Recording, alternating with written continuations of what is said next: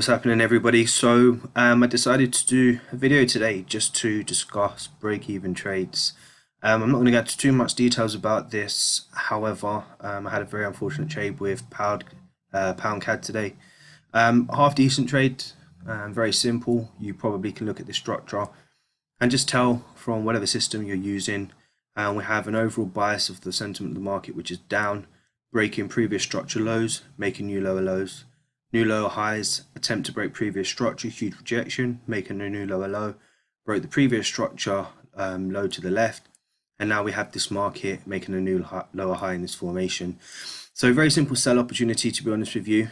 Looking at the structure on the hourly time frame, we can see rejection starting to happen.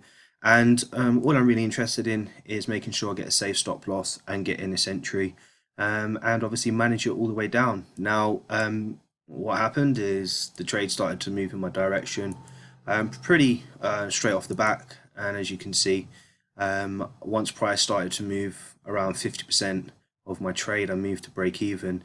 Now I always want to secure the bag, and I always want to make sure that I'm managing my risk. I can always get into trades another day, so I said to myself, we're almost tagged our 50% mark, so it's decided to set this trade at break even.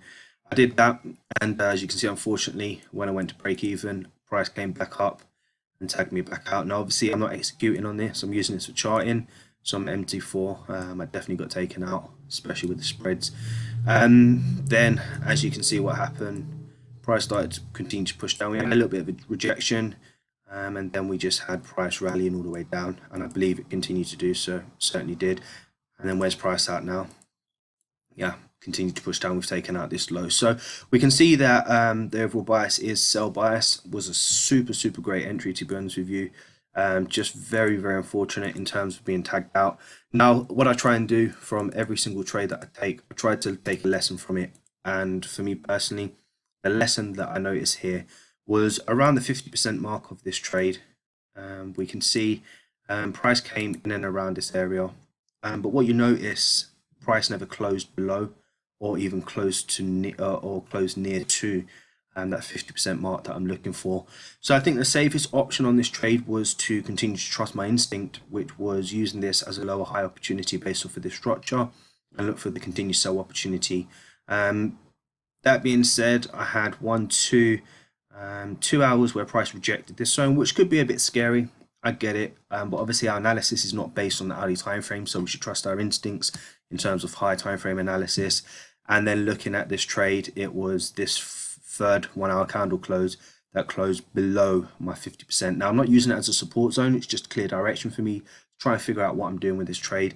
If I had waited for this candle close to close at least on top or just below my 50% mark, then I would have been in a clear safe trade. By that time, I think we would have been looking at the trade. Let's just replay this actually. I think at this time we'll still have our risk there, so we don't mind the fluctuations up and down, and we know that happens. And then on this final candle here, I could have just moved my stop loss to break even, been comfortable in this position. Yes, price did push down and failed to close below this previous candle. We see it closes an indecision. At this moment in time, it's nothing to worry about. We're risk-free on this trade, and then we just wait for the completion. So clear lesson there. I mean, don't be too hasty to move your stop loss to break even. Allow price to breathe. If you are trading intraday, then you know that you have to at least allow the movement of the 4 hour candle, which can be an up and down fluctuation. But they're just a clear example of what happened with the pound CAD.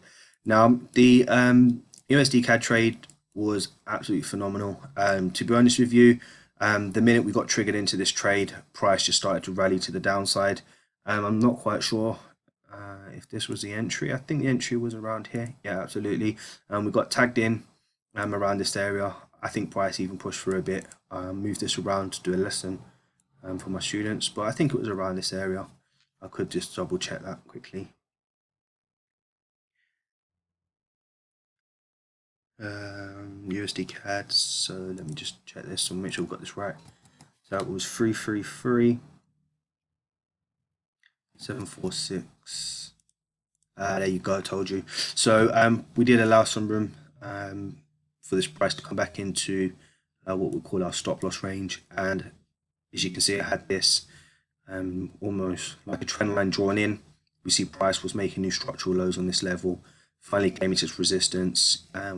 We was a bit hesitant about the support, but to be honest with you, if we're looking at this overall structure as structural low, high, lower, high, higher, low, higher, high, higher, low, higher, high, and now we have this rejection from the top, indicating sell pressure, and then this slow trickling down market closing below structure, which is lower highs. We then can potentially anticipate this move happening, and exactly what happened. So very happy with that. Didn't even need to move my stop loss to break even. We just let this trade run out, and then before you know it, TP was hit within a matter of time. We also took a look at this trade here on the euro pound. We was looking at this from higher time frame analysis. Again, I'm not going to go into too much details about this because everybody's system and strategy is different.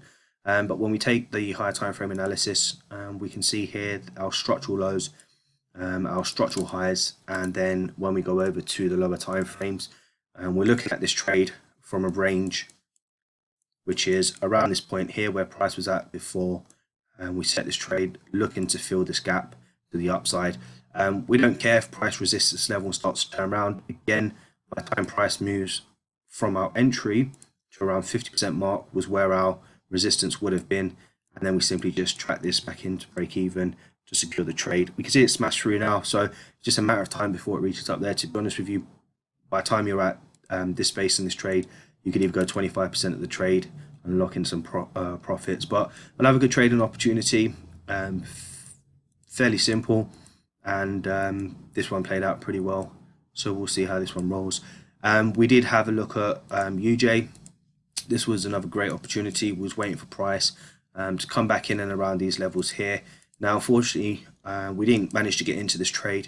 We was looking for price to pull back in and around these structure levels here, as you can see, and we want to be taking our trades from the points in the market where prices previously rejected and show signs of struggle.